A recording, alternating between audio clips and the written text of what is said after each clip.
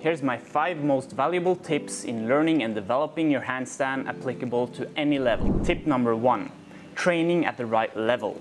I like to partition the handstand practice into a variety of different levels depending on where you are in your handstand journey. Level 1 is for complete beginners, and what we want to focus on is basically getting comfortable upside down. We want to develop the strength necessary to do a handstand. We want to develop awareness upside down and just not being afraid of falling. And we also want to practice our headstands to develop good coordination while upside down. Level 2 is all about learning to balance the handstand, learning to use your hands and the technique required to perform corrections when upside down in a handstand. We also want to develop handstand entries, especially focusing on the handstand kick-up. Level 3 is making your handstand efficient and further developing your handstand. And here we focus on form, we focus on developing shapes and all the tiny details that makes up a perfect handstand. And level 4 is when we start our one-arm handstand journey. Each of these levels have many sub-levels and drills to master, so don't rush it. I have specific tutorials for all of these different parts of your handstand journey, which I will link down in the description. Tip 2 is to focus on the right things. There are so many form cues out there and there are so many tiny details to focus on to make your handstand perfect. But trying to focus on all of these things at once will be far too overwhelming and you'll be ending up not focusing on anything at all. So to make it easier for you, I've made a list of priorities regarding these form cues. So consider focusing on one of these at a time, starting on the most important one. So priority 1 will be to get comfortable upside down, to develop the strength necessary for the handstand and learning how to fall. Priority 2 will be learning how to use your hands to balance. You can do this by any means possible, just focusing on actually using your hands to perform these corrections that we'll need to automate in order to balance the handstand. Priority 3 is keeping your elbows straight, because if your elbows aren't straight, your handstand will be very inefficient.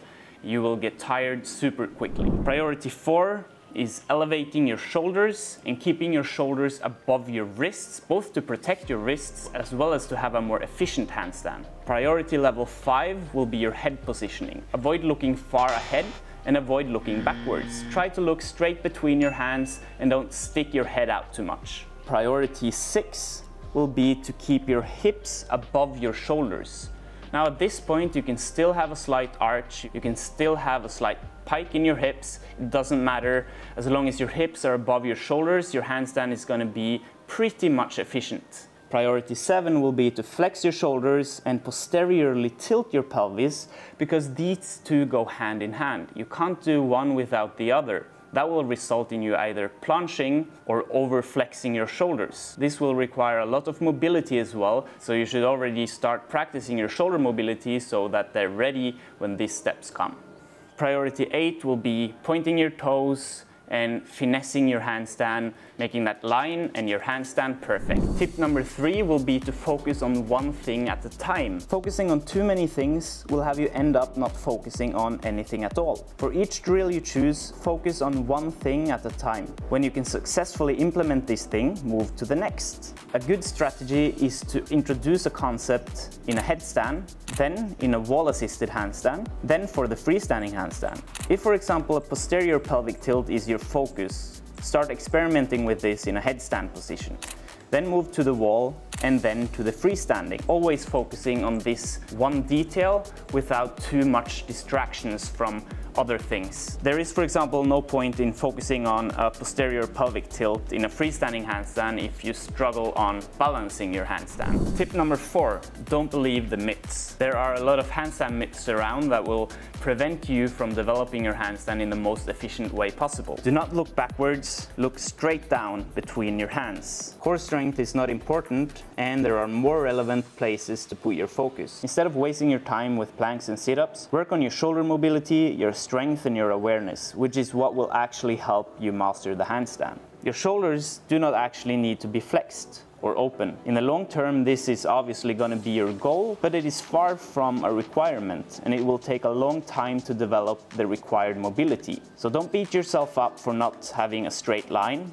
Work on your mobility on the side, and then when you're ready, you can implement this into your handstand. In most cases, learning to handstand will not take weeks. It will take months or even a year or more, depending on your level. Learn to enjoy the process, make intermediate goals such as learning to do headstand shapes, handstand kick-ups against the wall walks, 30-second wall-assisted handstand, and so on. There are many goals to be celebrated before the freestanding handstand. Remember to celebrate these achievements too, because they are achievements. Tip 5. Consider these simple musts when training your handstand. Always look down between your hands, no matter the drill.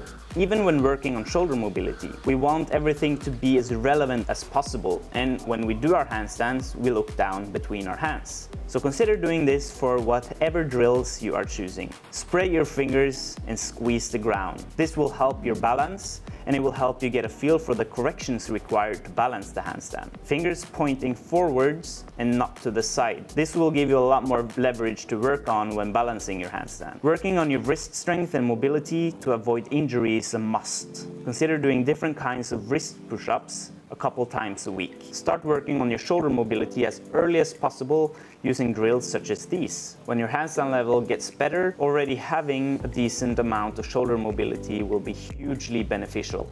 Use a variety of drills with specific focus points and start structuring your handstand practice. Consider doing 3 to 5 sets of a drill focusing on balancing, a drill focusing on awareness of your legs, hips and spine when upside down.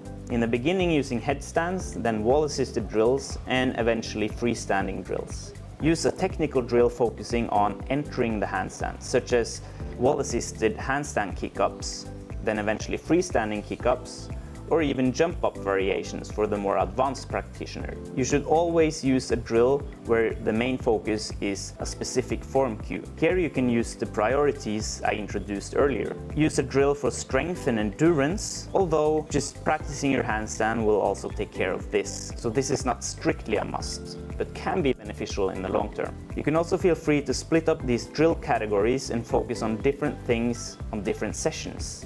The possibilities are endless.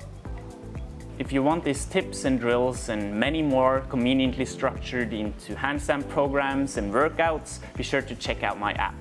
You'll also get access to a variety of bodyweight strength programs for all levels, community forum where you can share your ups and downs, videos and get personal feedback, and there's a 7-day free trial so you can test it out before you buy it.